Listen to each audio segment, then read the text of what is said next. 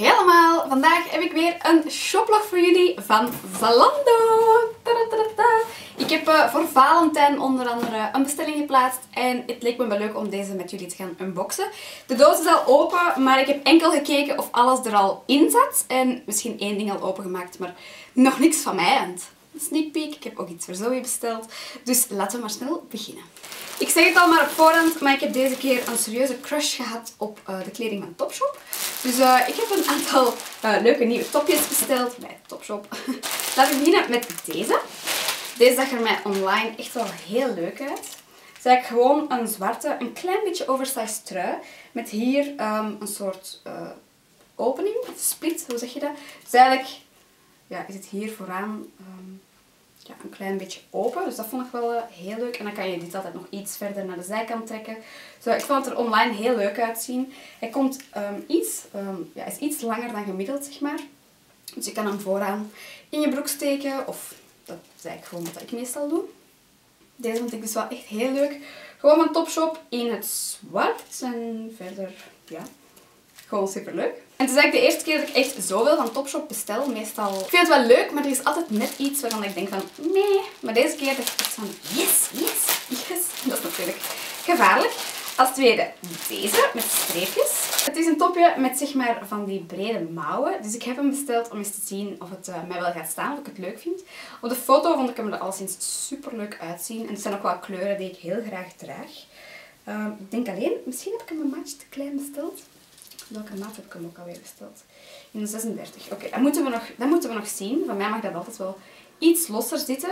Maar we zullen zien als het met die mouwen dan wel een leuk effect geeft. Dus ik doe ook allemaal aanbeelden trouwens in de video hierbij, zoals jullie gewend zijn. Dus deze vind ik heel leuk. Zeg maar donkerblauw met witte streepjes. Dus ja. Als volgende eigenlijk eentje die ik gepikt heb van een vriendin van mij. Ik heb een vriendin die gewoon 24 op 7 op Zalando zit en echt gewoon een serieuze ook TopShop verslaving heeft. Her word, not mine, ik mocht het zeggen. En ik zag deze op haar profielfoto en ik had zoiets van, oh my god, waar heb je die gehaald? We zijn meteen een link doorgestuurd en ik dacht, oké, klik in het mandje. Dus het is eigenlijk ook een vrij oversized trui, maar echt super leuk vind ik. In eigenlijk verschillende kleurensoorten. Dus hier bovenaan heb je een grijs randje en dan strepen en dan onderaan de rand is in hetzelfde grijs als boven. En dan bovenop de mouwen zit er zwart en onderop de mouwen zit er grijze strepen. Wow. En ik merk echt gewoon al de kleding die ik nu tegen mezelf aanhoud, er zitten allemaal blonde haren op. Tenzij er iemand bij TopShop aan de inpakdienst even lange blonde haren heeft als ik, oftewel verlies ik nu gewoon echt heel veel haar. Tot nu toe ben ik bij het zien van alle dingen zo al best wel heel enthousiast. Als volgende heb ik een jeanshemdje besteld. Ook weer iets heel nieuw voor mij. Ik heb nog nooit een jeanshemdje gehad, denk ik. Nee, ik heb wel een jeansvestje gehad, maar jeanshemdje was dan zo toch nog weer een stap te ver. Maar ik had laatst bij de Zara een hemdje gekocht dat heel hoog boven gestrikt was. En dat vond ik zo leuk. En ik zag nu ongeveer dezelfde variant in het jeans. Maar dus het is eigenlijk dezelfde soort. Ook weer, dit zou ik dan in mijn broek stoppen. En dan kan je dit heel leuk bovenop strikken. En ik vind dat wel een stijl die mij goed staat. En deze is van Only. Alle links staan trouwens hieronder in de beschrijving. Dus deze is van Only. Vind ik ook wel echt er heel leuk uitzien, zo op het eerste zicht. Ik denk ook wel dat de maat oké is. Het is altijd zo een beetje gokken. Maar het fijne bij Zalando vind ik altijd dat er zeg maar de grootte van het model bij staat. En dan de maat die ze haar hebben aangetrokken voor op de foto. En dan kan ik altijd wel een beetje kijken van oké, zij is 15 centimeter groter dan ik en heeft een maat kleiner die ik normaal heb, dus dan neem ik een maat groter of zo. En met lengte van rokken is dat ook altijd heel handig als zij gewoon 1,80 meter is. En het komt bij haar tot aan de knie, dan weet ik gewoon niet te doen. Maar dus, dat is deze, super blij mee. En dan echt gewoon iets waar ik al zo lang op gewacht heb om te bestellen. Ik ben van mening dat Valentijns cadeautjes niet enkel van een ander moeten komen, maar je kan die ook gewoon lekker voor jezelf bestellen. En voor mij dit jaar, dit was mijn Valentijns cadeau aan mezelf. Een nieuwe Rebecca Minkoff.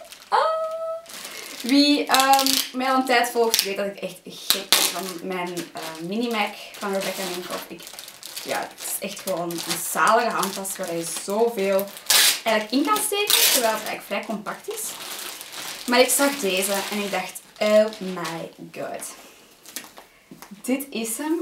Super mooi. Oh, ik ben er zo blij mee. Ik zie hier, hij heeft aan de achterkant dus ook nog een flap. Oh, zo mooi. En je doet hem dus open met een schuifdingetje.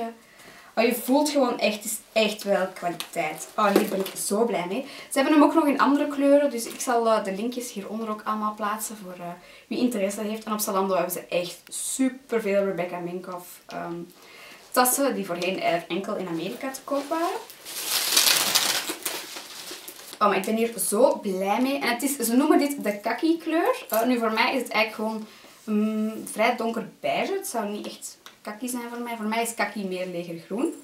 Maar ik ben er echt zo blij mee. Ook alle kaartjes zitten erin. Dus hoe je hem moet behandelen. Certificate of... hoe zeg je dit? Van dat het echt is van Rebecca Minkoff. Authentic Certification. Dat. Dus ik ben hier zo blij mee. Dus dit is echt gewoon mijn Valentijns cadeau aan mezelf. Heerlijk. Of gewoon mijn cadeautje, gewoon sowieso voor mezelf. En dan heb ik als laatste ook iets voor Zoe besteld. Zoe is mijn vriend en ik had zoiets van oké, ik zal hem ook maar eens verwennen. En ik heb voor hem eigenlijk een soort jas gekocht. Je kan eigenlijk echt super veel leuke dingen op Zalando vinden, ook voor Valentijn. Ze hebben nu op dit moment een soort Valentijns guide. En daar zijn dan vlinderdasjes en dassen en horloges. En je kan echt super veel accessoires vinden. Maar waarom geen kleding geven? Het is eigenlijk de eerste keer dat ik hem kleding cadeau ga doen, denk ik. En ik heb hem een soort... Ja, het is echt zo super hipster, vind ik zelf. En ik ga hem eventjes meteen laten aanpassen en zien wat hij ervan vindt. Anders sturen we hem gewoon terug. Dat maakt niet uit, maar ik vind het super mooi. En ik vond het ook op het model super mooi staan. Het is eigenlijk gewoon een kaki-groene regenjas, zal ik het maar noemen. Van het merk Kiyomi. Kiyomi, dat schrijf je zo.